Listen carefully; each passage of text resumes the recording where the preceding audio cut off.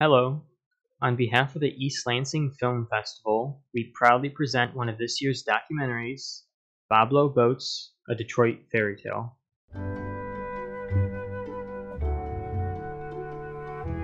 50 Cub Scouts running around on the boat, and we'd run up to Captain Boblo and say, "Can we have a coloring book? Can we have a coloring book?"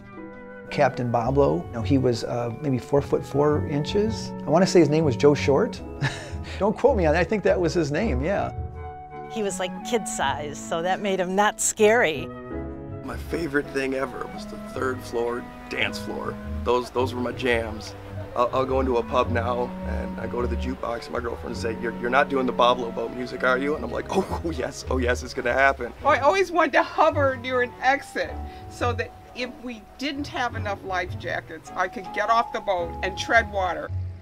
We were skiing around the Boblo Boat naked, watching people running from one side of the boat to the other, to the point where the boat was listing.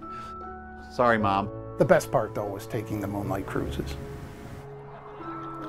The boat would be full, but you could always find that one nook, that one little corner somewhere where you could sit and put your arm around your girl. Her name was Serena Artiago. We hugged and stuff. Were you on there as a young teenager kissing the boys in a hidden section of the boat? At one time, I'm sure I was. You only get to spend a few hours with them, then you never see them again. You never see him again. That was one good thing, you know?